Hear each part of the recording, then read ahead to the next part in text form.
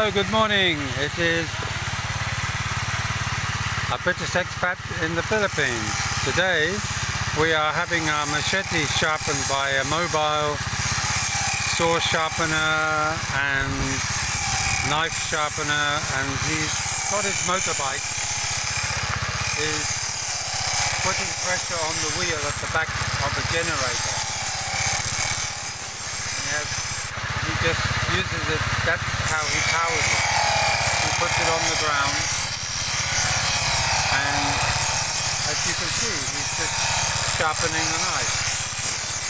He told me his auntie has been in Australia since 1979, so he's been there a long time. But this is what he does for a living. This is how some Filipinos make their living. Very friendly man, and as you can see, he's just driving a normal motorbike, and he carries his connected by the way. His business. Connect by the way. And he, like he says, he's connected to the back of the motor. Oh, parachute. It's a Gasoline motor.